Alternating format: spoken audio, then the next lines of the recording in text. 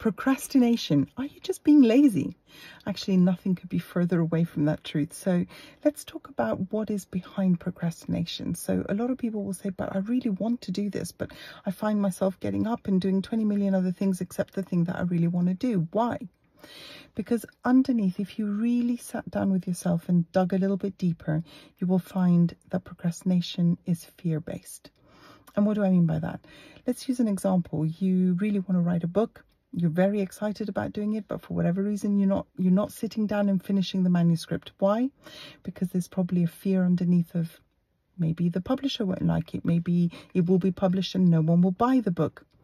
Let's talk about dieting. Why are you procrastinating going to the gym or losing the weight?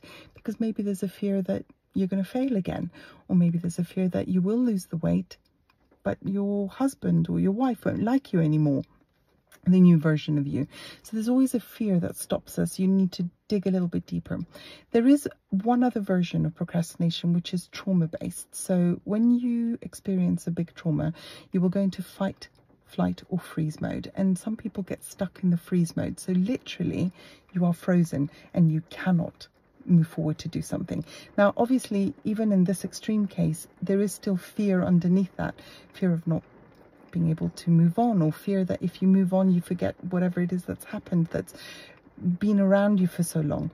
Because our brain's only function is to protect us and to make us feel okay. And it will use whatever coping mechanism it needs to go to, the familiar coping mechanism that has made you survive for so long. So whatever that is, whatever fear has been protecting you, your brain will automatically go to that, and it will develop the procrastination in order to protect you. So spend a little bit of time, be a detective, go underneath that, see what it is that's stopping you. What is that fear? Why are you not doing it? And once you unpick that, it will become a lot easier. I really hope that's helped. Cuddles.